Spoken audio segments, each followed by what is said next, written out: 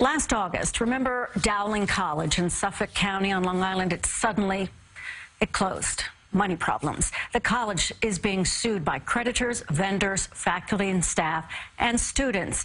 And now the school's final chapter is being written as the campus goes on the auction block. New at 6 tonight, Jennifer McLogan reports on the campus for sale in Oakdale. It's a dreary day on the Dowling campus, and due not just to Mother Nature. The bankrupt college could soon be carved up. An auction of its prime property set to begin, anchored by its immense 110-room William Vanderbilt mansion built by the billionaire at the turn of the 20th century. The woodwork on the inside, the fireplaces, the staircases, it's no wonder brides were fighting to have their weddings here. The Oakdale Historical Society is petitioning the town of Islip, asking that the treasured buildings of the old estate be designated for landmark protection.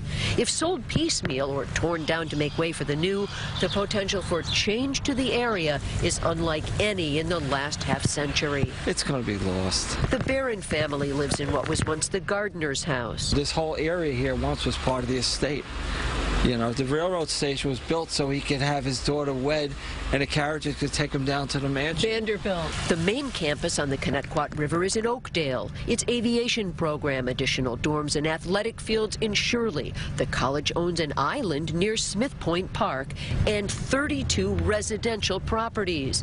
David Panetta, executive director of Cushman Wakefield in Melville, says it is not out of the realm of possibility that it can remain a campus. Other countries are kind of sick of having all of their best students leave and coming into the United States, so they're now opening up campuses here. It's something that we're sitting back and waiting to see who the successful bidder is. The deadline for sealed bids for 25 acres of the main campus, once known as the Idlehour Estate, is tomorrow. The auction set for April 4th. From Oakdale, Long Island, Jennifer McLogan, CBS 2 News.